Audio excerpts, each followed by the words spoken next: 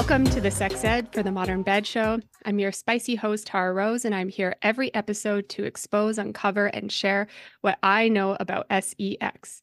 This isn't what you find in your typical sex ed class. Juicy sex talk is under-discussed, and I'm doing what I can to change it. Sex is evolving. People are empowered more than ever to detach from their cultural norms and design the sex life they crave. Just like to move into a land acknowledgement as we embark on this conversation today. It's essential to recognize and honor the sacred land on which we gather. I stand on the traditional territories of Treaty 7, a land rich in history, wisdom, and resilience.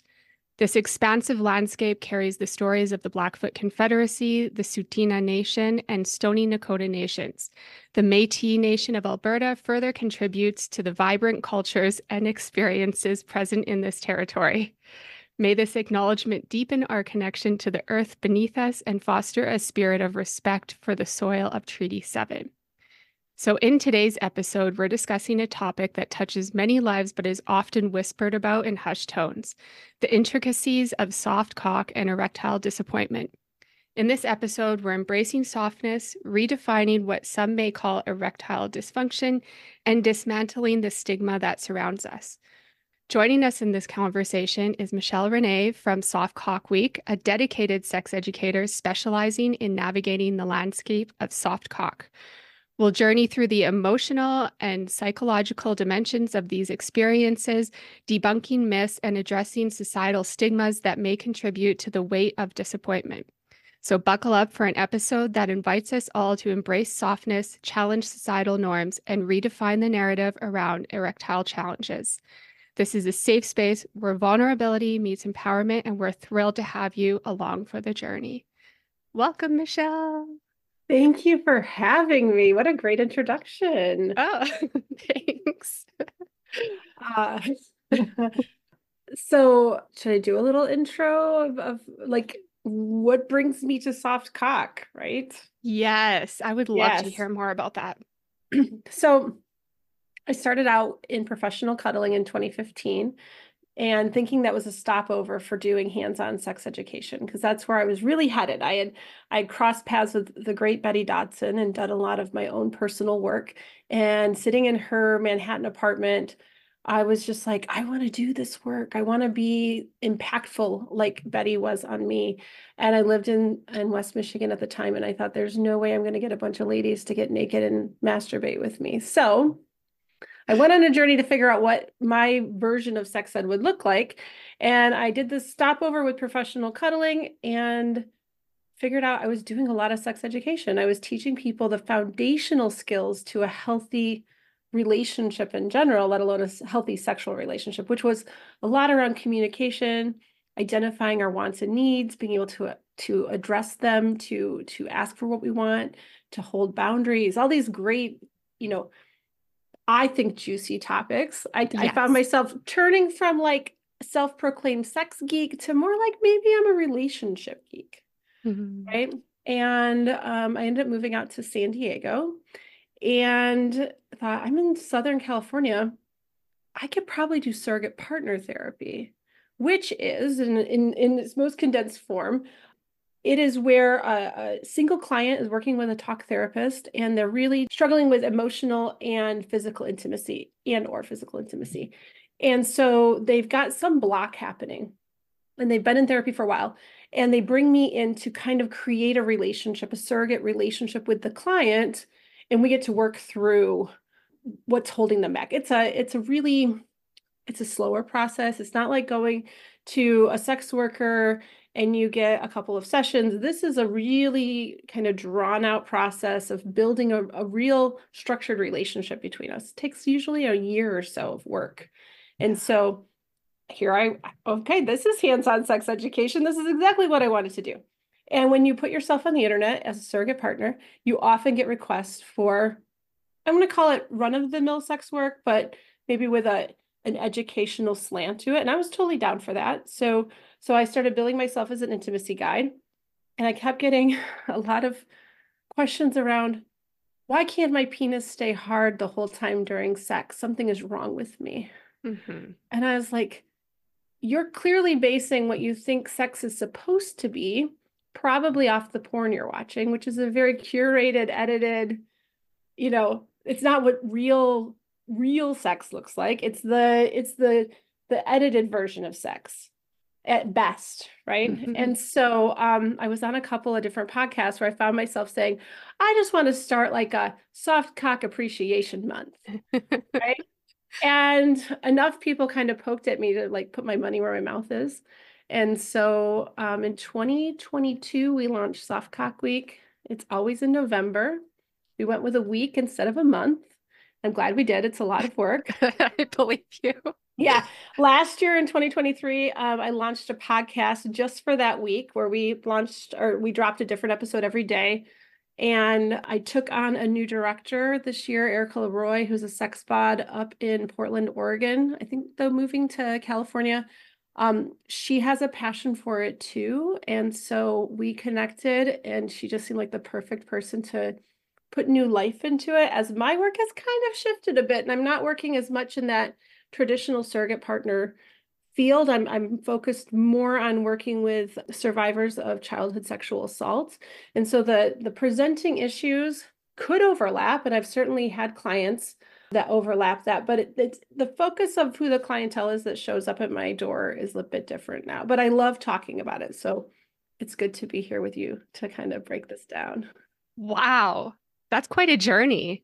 It's been amazing. Yeah. Wow. Oh my goodness. Surrogate partner therapy. I think I found out about that a couple of years ago and I was like, this is such a fantastic profession to have around for people who are just like, It's great work for people that have a really involved therapist who can help them, right? Because sometimes if you come into the work and your therapist isn't quite engaged enough with your work outside of the surrogate partner therapy, kind of lacks a little luster. It's still useful. It's still really powerful work. But when you bring in a great talk therapist with the surrogate partner, yeah. there's some really superpower work that happens in that space. Yeah, there's definitely some clients that I've worked with where I'm like, you would benefit so much from something like this. And unfortunately, here in Alberta, I don't know anybody. There's not a lot of us, and there's a financial burden to this kind of work. Yeah. It's expensive, and especially when you add the need for travel. And because there's only so many of us and we're pretty spread out, we're working on that. I'm co-founder of an organization called Embrace Surrogate Partner Resource Group, and we have a couple missions. One is to diversify our field. We're a very white industry. We want to see that diversification, but also get us more spread out, right? A lot of times it's around metropolitan areas. And so we help raise money to help support the training, the financial burden of that training. But also we're raising money to eventually be able to have a client fund that would help support people in marginalized communities access the work, because it is Amazing. incredibly, it's expensive, and it Yeah. just shouldn't be something that only the privileged get access to.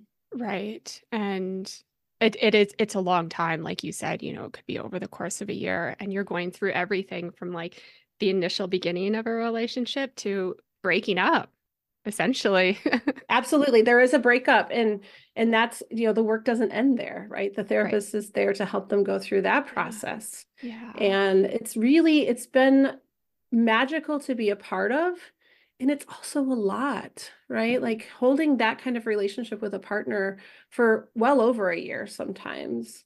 Even in the best case scenarios, it's just as the practitioner, it's also just a lot to carry. So I'm personally on what I'm calling my sex work cleanse this year, where I'm not doing any erotic contact with clients this year, just because I need a space to decide where my yes is. And it's kind of like I have to do a cleanse to clear that out, because I want to be helpful, right?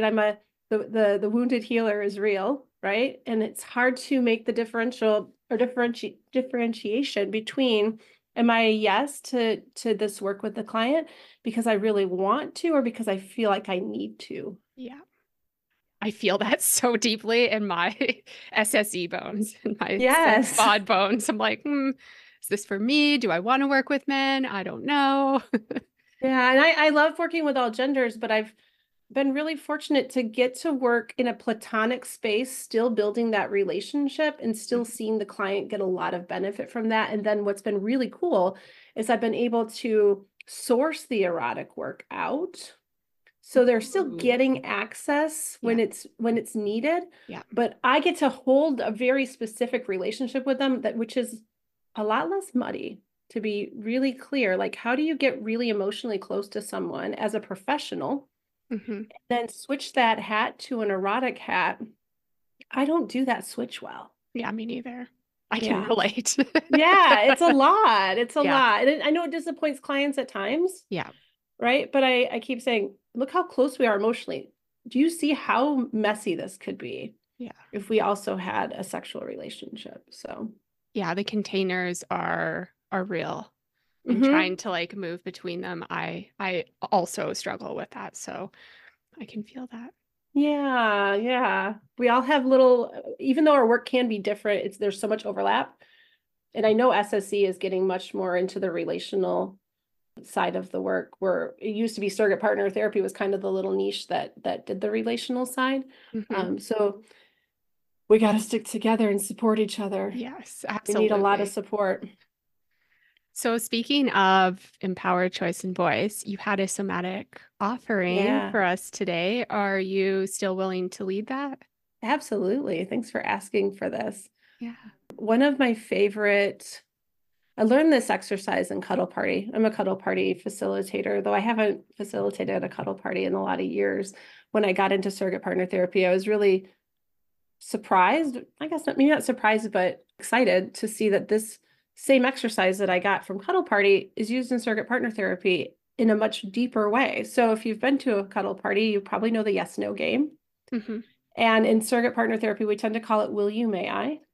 And we're just going to play with just the very top surface of this exercise, because there's lots of layers that we can get into at this. So how we're going to do this today is that I'm going to play the role of the person asking the questions. I'm going to ask for things, make requests or invitations, and you're just going to answer no to everything. So if you're at home listening, just practice with the no. Say the no, right? And so, do you have any questions before we get started? Am I actually going to respond or should I just say it like internally? I think, I don't know. What do you think the people at home would benefit from? I think it would be more beneficial for them to not hear my no. Okay, then let's Yeah. not have you say it. I'll just Okay. say it out loud. Okay. Okay. Okay. And I'm going to ask really goofy things. I love it.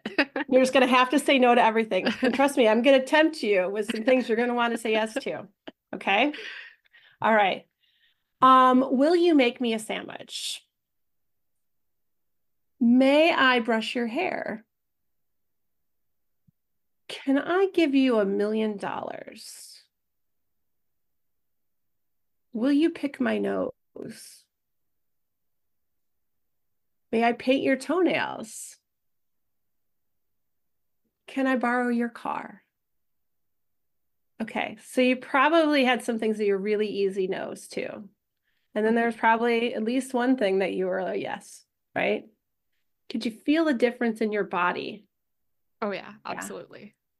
Okay, so now we're going to swap it around. Normally, I would then have you ask me questions like that, and I would do it too, because it's important to learn to ask for things, and it's important to learn to say no. So on Mhm. the asker gets to hear no in this exercise usually. So that's also really valuable.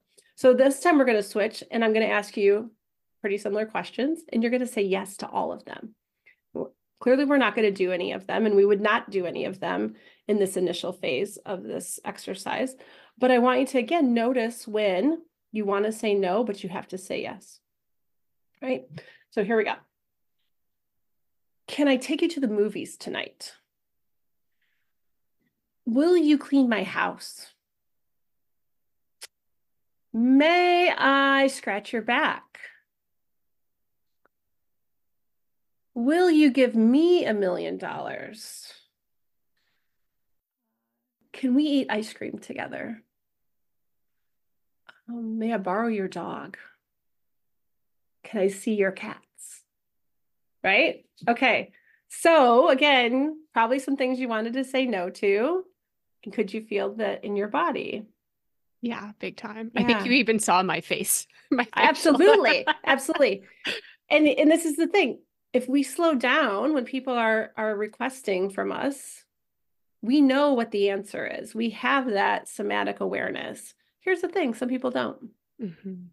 Sometimes I do this exercise and it can be very diagnostic in a sense of if you come from a background of child abuse, that inner knowing has been trained out of you a lot of times.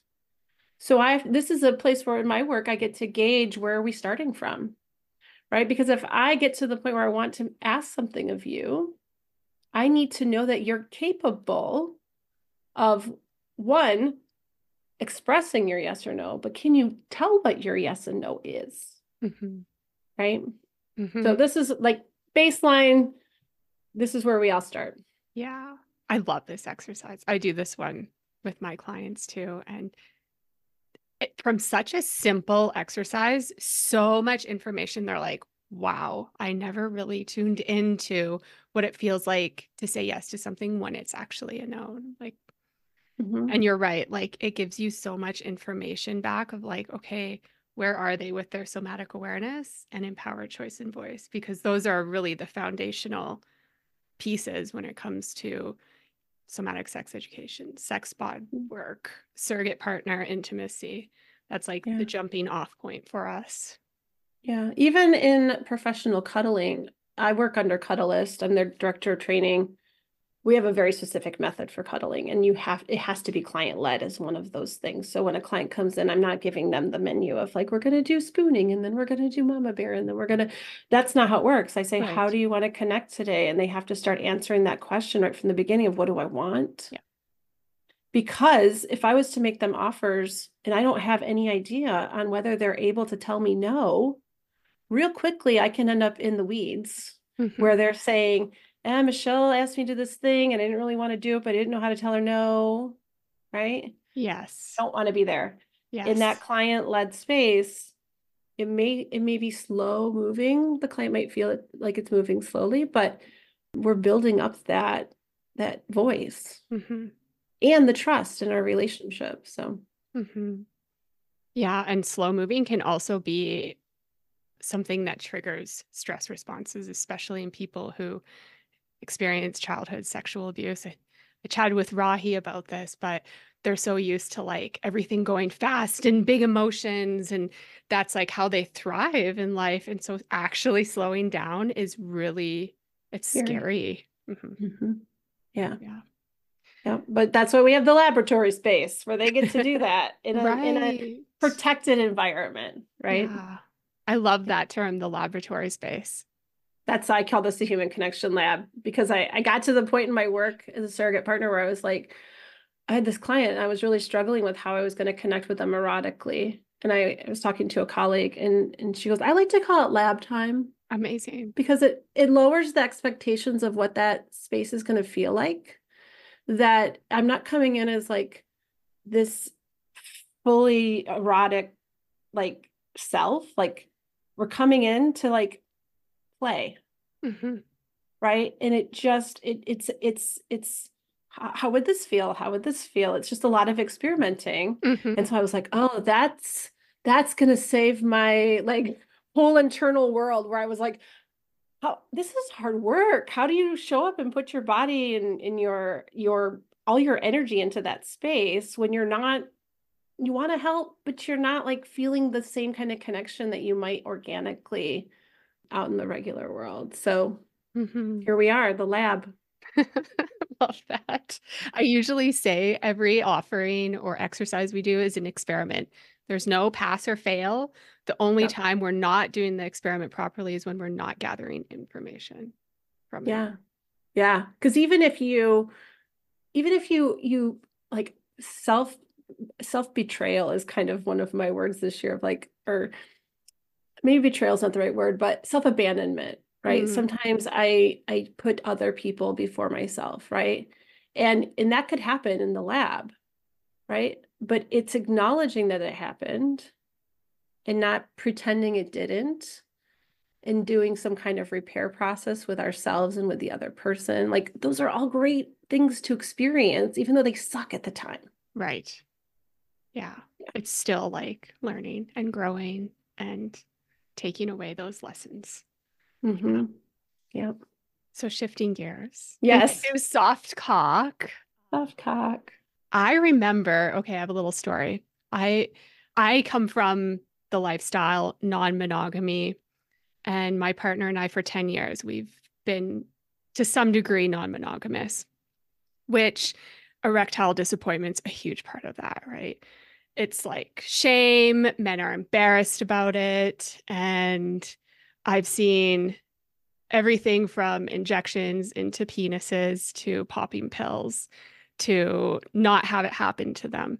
And I went for lunch this one time with a woman in the lifestyle, and she was like, soft cocks need love too. Like, we need to do a better job at holding space for them and not just like, oh, you can't get hard. Like, you don't deserve me kind of thing. And that resonated with me for a long time because, yeah, like, our normal societal how we are in our culture is just not it doesn't hold space for that. Oh. And that can be hard. A lot of the partners of the people with I moved from erectile disappointment to erectile differences. That's my next. Mm, I keep having these little upgrades. Somebody brought that to me, I think during one of the podcast episodes last year, and I was like, "Ooh, that's even better than erectile disappointment."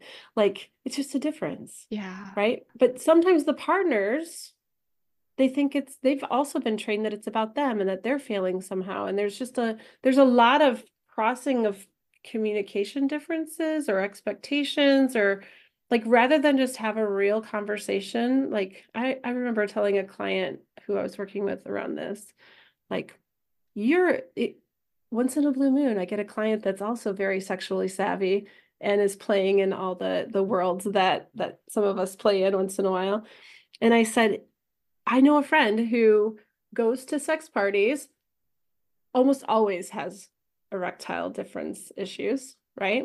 And they just, it's part of their elevator speech, right? It's part of their safer Mm, sex conversation that, hey, the first time I play with a new partner, it's probably not going to show up the way that we want it to. And I'm totally okay with that. We're still going to have a really great time. And like getting ahead of it, hmm.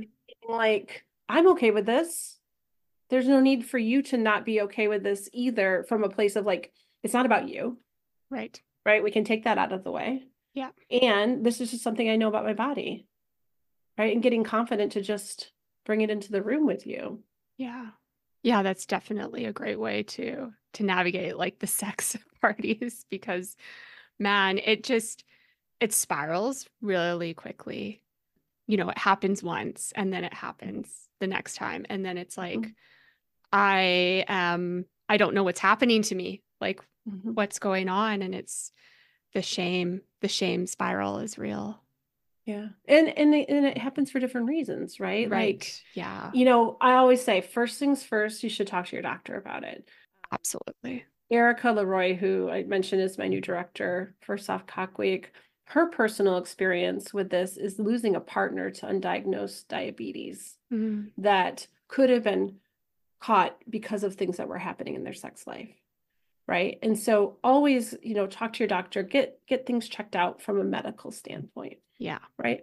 And then it's things like anxiety shows up Yeah. or a lack of safety. Yeah. Right. There's things in your relationship that might be causing, problems to show up there, even though you don't think of them as directly connected. Hmm. Right. There's lots of things. And that I think was one of my frustrations in my work, was getting primarily like heterosexual cis men who were like, I want to see if it works with you. And I was like, but how does that change? How does that affect your relationship that you're actually currently in? Right? It doesn't Yes. solve that. This should be being solved with your partner. Yeah. Right. And I understand you want to know if it works. And to be fair, people show up in cuddle space and they're like, you don't have to worry about me. I'm never going to have an erection. I don't have erections. And when once in a while one pops up, cool. Hmm. We don't have to do anything to celebrate it. right? We can be like, wow, look at that. There's still some life there, right? One of my favorite stories in cuddling was an older man who, after our first session, he says, does anything weird ever happen to your clients? And he was like, probably in his 70s. And I go, you have to define weird, right? And so he says, we'll talk about it in our next session. So I come in for our second session. He says, so I woke up in the middle of the night with an erection. I haven't had one in years. And I was like, that's amazing. I'm like, I bet you probably had an erotic dream or something. Who knows? I'm not going to take any credit for it, right? And he's like, and then I tried to masturbate because I haven't masturbated in so long. And then we got to talk about, well, you can masturbate with a soft penis. You can. He didn't know anything about vibrators, lubricants. Like we just got to roll that into let Michelle the sex geek show up. Oh, And he was of an age where he never talked to anybody about sex. yeah. Oh my And so goodness. we got to create that space with us to be able to explore that. Right. Erections are all part of my work, I guess, whether I'm focused on them or not. It's if he didn't have you to be like, oh my God, this happened the other night, like he would have never known that you solo sex practice doesn't have to involve a hard cock. Yeah, and that came up in year one. That was like number one. Okay, so every year I seem to learn a couple lessons, Okay. right? Year one, I learned I am way, way, way enthusiastic about soft penises, and it really bothers people that are still in the grieving process. Okay. Yes, Michelle, you are a little too exuberant, right? Which my clients love because they get to have this reparative process or experience of me showing up and being like, I think soft cocks are the funnest to play with, honestly. Like, I think they're cute and they're soft and they're just, I mean, they're velvety. Like, I Hmm. can wax poetically about my love of a soft penis. That's super awesome for some people. And for some people, they're not ready for that. So that was like lesson number one, first year. Lesson two was so many people did not realize that you could masturbate with a soft cock. Right. So that was like, okay, we got to make sure we get programming in for year two around pleasure and soft penises. And me, I know my role now. I know that I get to be very excited about soft penises, but I have to know where to bring that in and where not to, right? Mm-hmm. That when we're in a space of we do like an opening event called the soft opening, and it's like a town hall and people get to talk about their experiences, and me jumping in Oh. like, oh my God, they're so amazing was not what that space really was ready for. And so I learned.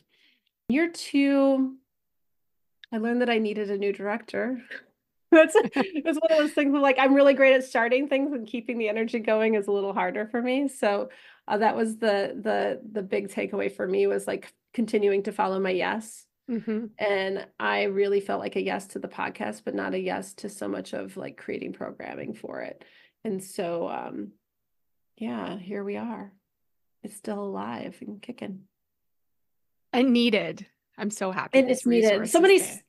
Somebody stopped me at Psych Networkers, this big therapy conference on the East Coast. It's like 47 years going.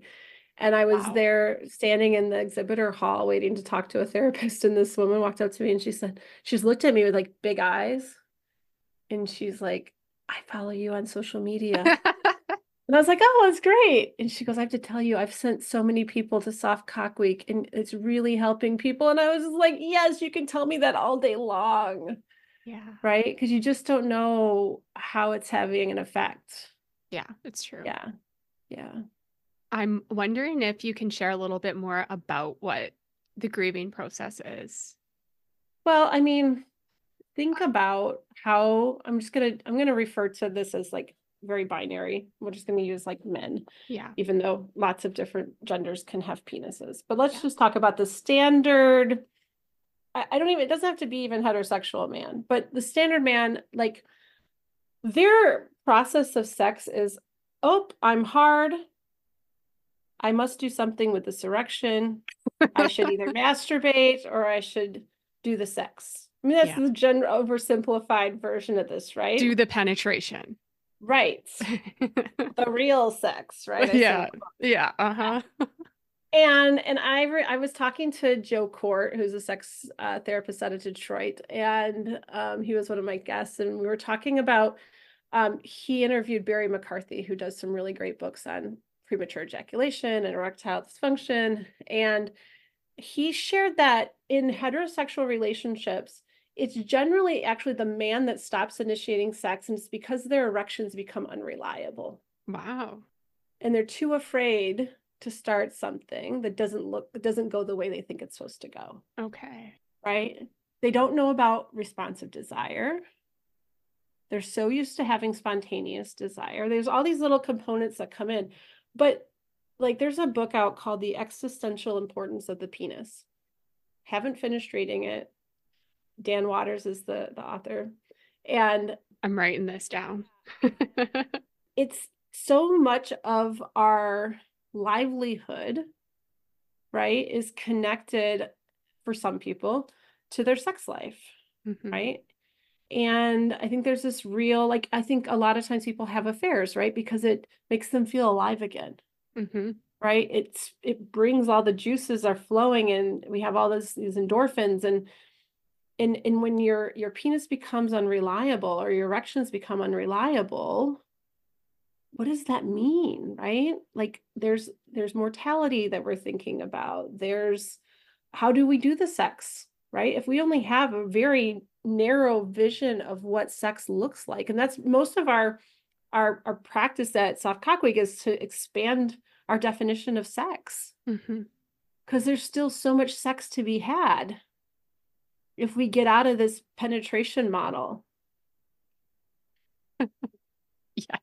It's frustrating. Oh my goodness. when this whole conversation was starting on these podcasts about me doing this week, I was like, yeah, I'm low key queering my client's sex. I can't tell them I'm queering their sex because that might be contagious. Yeah. Right? Yeah. But like, we don't ask I think we don't ask the questions anymore, like how do lesbians have sex? Right? But what we do know looking at the orgasm gap is that the people that are losing is the heterosexuals, and it's the female partner of the heterosexuals, right? And so what if we quit having penis-centered sex? I'm down. I'm down. If I could give up, I'd say of all the different forms of sex there are, I don't want to say if I could give up one. My favorite is hands. Yeah, I agree. Me Like too. if I could take one form of sex for the rest of my life, it would be hand sex. Yeah, I agree. They fit all the things. Like they move exactly where you want them, and like it's just Yeah. yeah. I also really like vulva and vulva, but that's that's eliminating the whole erection issue. Oh, okay. So when you do your soft cock week, what are some things that a person might learn to help navigate? Okay, I'm identifying that from time to time or all of the time, it's soft cock. And what are some ways that I can, I mean, you gave some great examples already with like the elevator pitch at the beginning.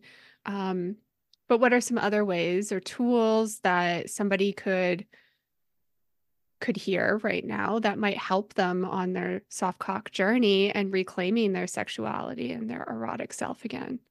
Yeah, I think being around people that are open to talking about it, and I think that's where I'm really loving the podcast portion of this week. And Erica's going to turn it into a more year-round podcast instead of just the Yay. week of Soft Cock Week.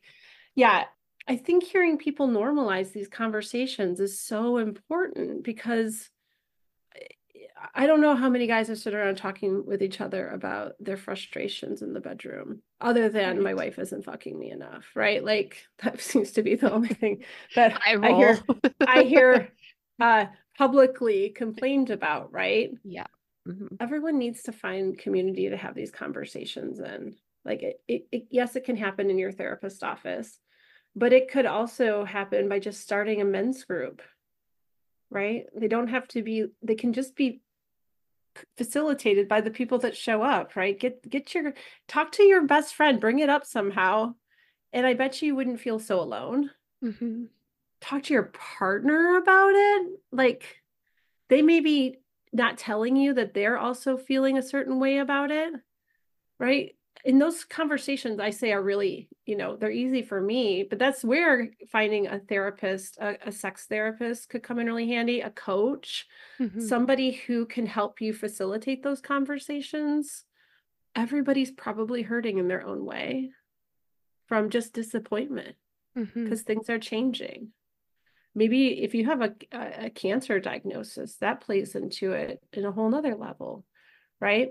And we've brought different people in from different areas. We had a pelvic floor PT person there talking about, yes, for prostate cancer, there are some things you can do ahead of time as like pre-work before surgery.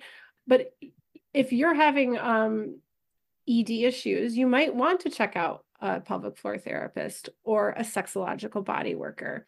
Erica is a sexological body worker, and she has this world of knowledge that I don't have, Right. right? When people come to me, I'm all about, let's help you feel comfortable showing up for a sexual situation, no matter how your penis shows up. I don't come in from a place of, let's see if we can fix it.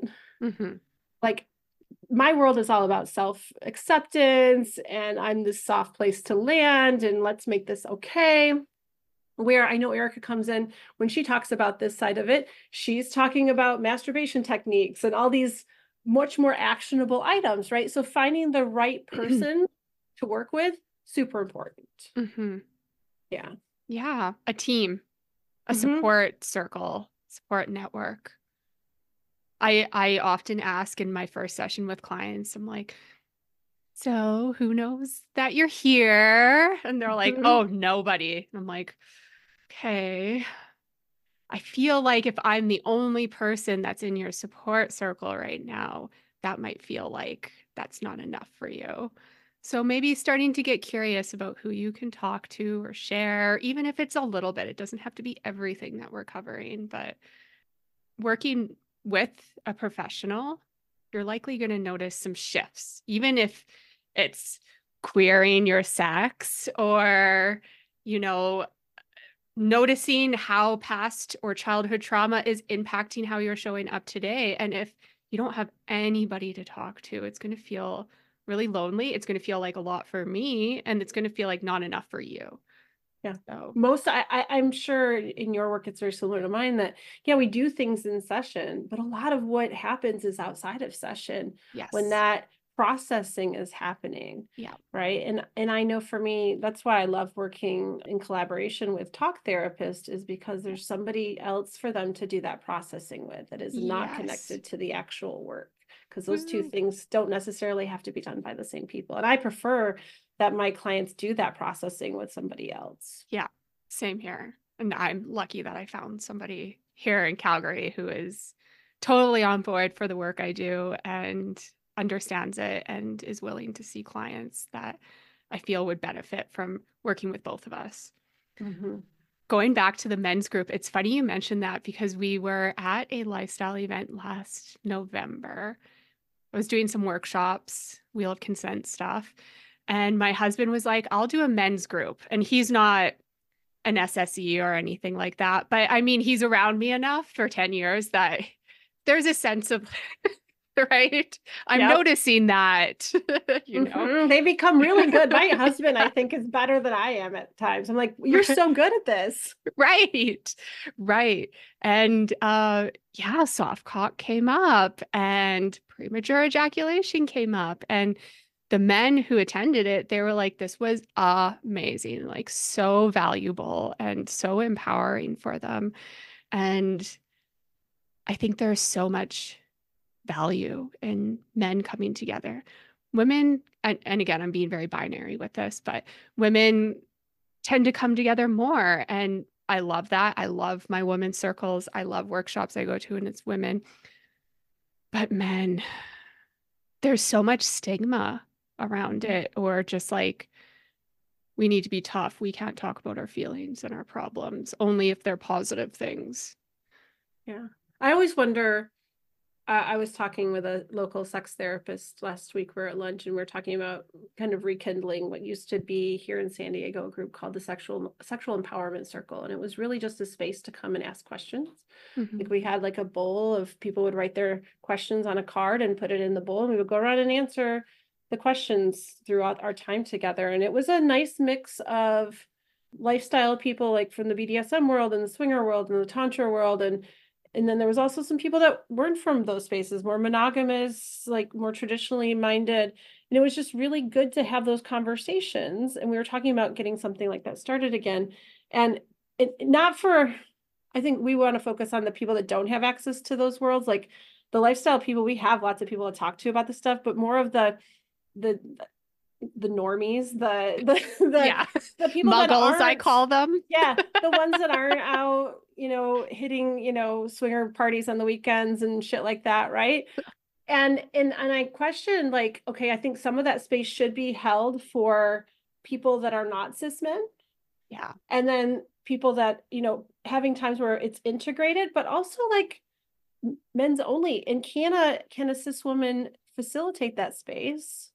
Is it better than nobody facilitating that space? Some men would probably come because there's a woman facilitating the space, Yeah. right? It's an interesting thing to consider and play with, and what could that do for our communities? Yeah. That is a thought that goes through my head all the time. I'm Mm-hmm. like, can I do this? Am I taking too much by trying to do Mm. something, right? Am I taking it away from the men, the cis men?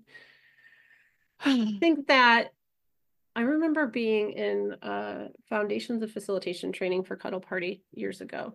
And I was in this space, and I don't identify as very woo-woo. Like I don't run the tantra world, and I'm pretty much just give me the facts, ma'am. Like, and I remember somebody there was like, they're talking about how to navigate conflict at a party or something. And somebody's like, well, I would ask them like, what color does this represent, or what color they see or whatever. And I was just like, oh no, I'm never going to be that person. Right. And I had this like fear of like, I'm not good enough. Yeah. Then I was like, wait a minute, there's going to be people that really want that, but there's going to be people that really don't want that. Yeah. And so I think it's a matter of, try it. Hmm. And it might be the right fit for some people. Well, I wrote down some notes. Maybe it graduates them into another men's circle Yeah. that is facilitated by other men, right? But if that's their entry point, because let's face it, a lot of times we are seen as really soft and comfortable and easy to talk to, and it'll be a step for them just to be in another space with more men in the space. But you being the anchor person might be the perfect combination for them to get started. Thank you. Yeah. I got to take my own medicine. Right? We're so good at that.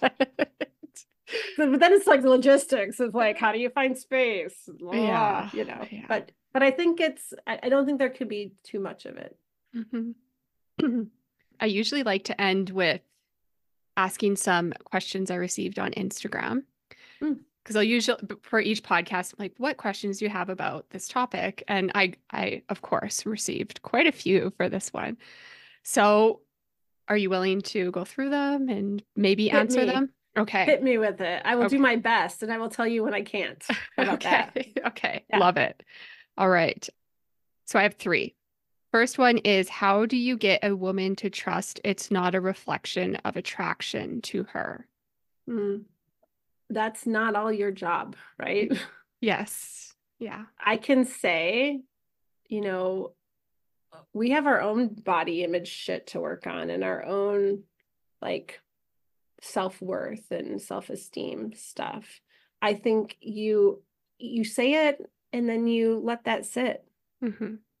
Like that's one of those things you can't control. Mm-hmm. You can communicate it. I think it's important to communicate it, and you can assure, but it's not something you can force her to Right. understand.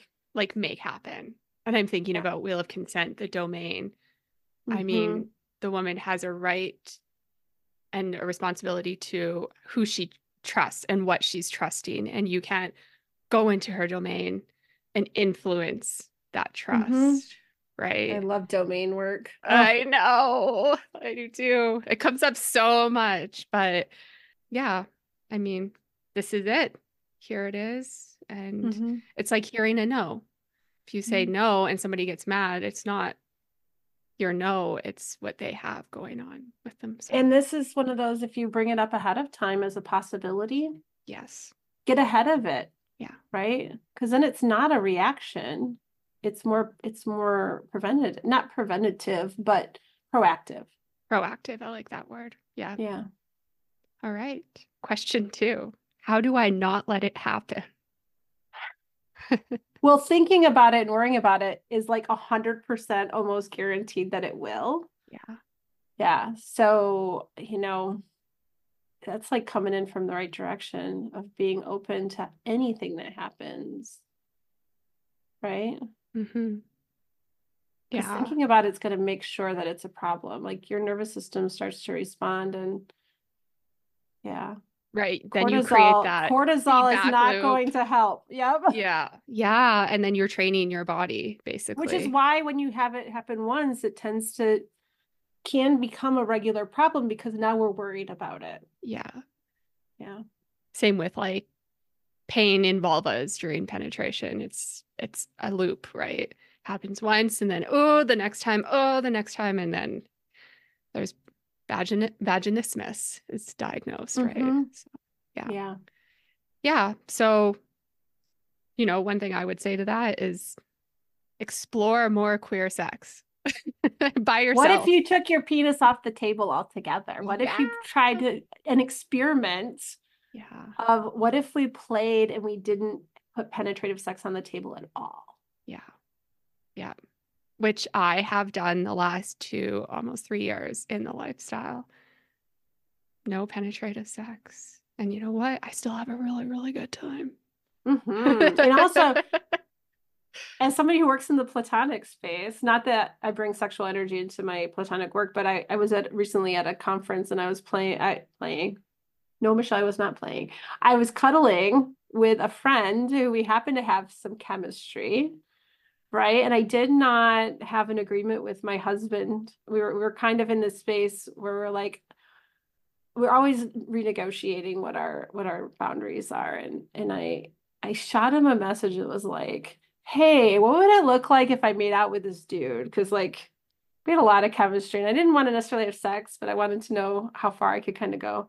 And he didn't get back to me. I tried calling him. He didn't, his phone was broke. Like, I was like, okay, it's fine. Longing is so fun. Yes. So you could even long for that penetrative sex. Mm. And that is like a different kind of yumminess on its own because we don't live in a space, like a lot of people live in a space of scarcity, right? And if you're attending sex parties, you're living in a space of abundance, or you could be in your mental world. Definitely. I wish everyone lived in a space of abundance, but that's just not everybody's reality.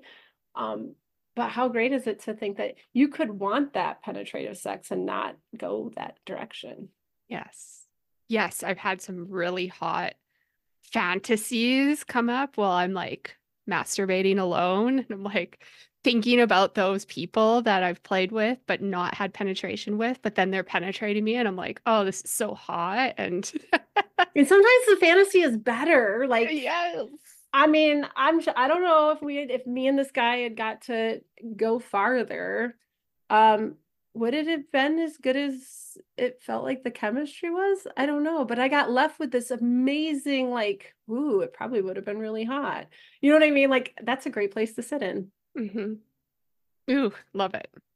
All right. Last one. Tell us about the ego bruising it can actually cause women, not only a downer for men. Mm. I think that goes back to that story that about that it's a reflection of us. I think we also are raised with this unfortunate message that erections are our responsibility. Mm, So yes. getting him hard is our responsibility, keeping him hard is our responsibility, finishing him is our responsibility. So much responsibility. Woo! Betty Dodson, that was one of her first messages to me, right? To the world was, I am responsible for my own orgasm, right? You are never responsible for the penis's anything, right? And that Yes. means that I'm not responsible on whether you're hard. Yeah. Yeah. Yeah. Oh, But we have that messaging and it takes a lot of deprogramming. yeah. Yeah. I'm wondering, in your soft cock week, is there any is there a specific podcast or something for women? Well, I mean, pulling off the top of my head, a lot of the conversations, I remember I had a conversation with Adelina Adler, and we talked about our love of soft cock Yeah. as, you know, to I believe she identifies as a cis woman. Like we modeled that, right? We talk about it. It's one of those spaces where we're always looking for more voices, Mm. right? More specific programming. So you or anybody listening to this, if you're an educator and you want to put something together for this group of people, please reach out. You can find us at softcockweek.com and there's like a contact form for this stuff. So Right. Yeah. yeah. Thank you. Okay, I had one more. I lied. Sorry. I didn't know there was four here. Haha. Will it slash does it ever get back to normal? Ooh, the troubling normal. Here's the thing about aging. We're always changing. There's Yeah. no way to not be changing. And sometimes we're going to be thrilled with those changes, right? I love turning 40. My 40s have been great, right? And my libido has changed. Sex is something I still value and I have to put more work into it, Yeah. right? Spontaneous desire is definitely not in my wheelhouse these days, which means I have to know what my recipe is, right? My Mm. kind of like, what is my erotic recipe? Everybody's is different. I like to say you gotta get that owner's manual figured out, and it's ever changing. Yeah. So like you could choose to be like standing still in that change, or you can choose to roll with it and figure out what does work for you. Right. Like we're not going to be having the same sex we did when we were 20. No, I'm Let's be glad I'm real. not. Yeah, same. It was really bad. I'm glad I'm not. But if you never had to work for desire to show up or for erections to show up, like that, it's a change. It's a change. And this is where I say everyone should go read Come As You Are. I don't care what body you're attached to, whether it's to learn more about how you have sex or how your partners have sex. Hmm. Get that education. And that book it really made me understand that I wasn't broken. Yeah. Right? My first marriage was a lot of why can't you be like this? Why is sex? Why do you not want sex? Why, like, and a lot of me giving into sex I didn't want, Yeah. right? And being told there was something wrong with me. Mm. And I remember even I was well into doing the work that I'm doing. I didn't finally read the book till like during COVID. I'd watched the TED Talks, right? I'd had the Cliff Note version. And reading the book, oh, what a healing space for me to realize this is normal, Yeah. right? This word normal, like there's so many variations of normal. Right. And do we want to be normal? What is normal? What is Like, normal? A oh my patriarchal gosh, colonizer mindset? the Like, things I have learned about myself just in the last 2 years, right. Same. right? It's not that those things weren't always there. I'm still learning about myself, right? This last year I figured out I don't have sexual attraction. Hmm. Well, that's really fascinating, Michelle. How do you have sex? Right? How does masturbation work for you? I have aphantasia, I don't see pictures, so I don't fantasize. How does masturbation work? Well, I thought everybody just masturbated based on sensation. No, people don't do that. Is this why my clients looked at me like I had three heads when I would suggest that they just masturbate from sensation and Right. not go to fantasy? Well, Hmm. now it all makes sense to me, right? But until you click those things together, Hmm. right? So I look at this stuff as like new information. Yeah. And Wow. what do we do with it to make it work for us? Yeah. That's How do you say that word? Aphantasia? Aphantasia. Aphantasia. I had no idea people didn't see images. So there's me. Mhm. Imagine you're walking down this pathway. Like some Mhm. clients are like, oh my God, I saw all this stuff. And some are like, I didn't see nothing. Well, how? And then I realized, oh, not everybody sees images or can picture things. And it's actually way more common than you think. It's so common. The more I Yeah. talk about it, the more people really like. I learned about it at a fun, like a kinky board game weekend. Somebody was saying, like, I don't get into D&D, and the other person says, do you see pictures? And she's like, no, what do you mean? And they're like, if I said red truck, what do you see? And she's like, I see the words. They're like, that's Wow. probably why you don't like D&D. And then my partner comes running into me and he's like, oh my God, Michelle, you're gonna love this. You're such a geek. If I say red truck, what do you see? And I go, I see the words. And he's like, no way, you're the thing I was just gonna teach you about, right? And then like all of a sudden I'm like, oh shit, if I start to look back at my world, well, that makes sense now why I feel like I'm a bad rope top. I can never figure out what I want to do with a rope bottom, right? Like, or just kink in general. I Hmm. love to top, but I have to just go with the flow. I can't plot something out. Hmm. Arguing with my husband at the rock climbing gym because I can't tie a knot because he's like, just there's only 3 ways you could tie this. And I'm like, what are you talking about? It's like, because he can see a picture of that knot. Yeah.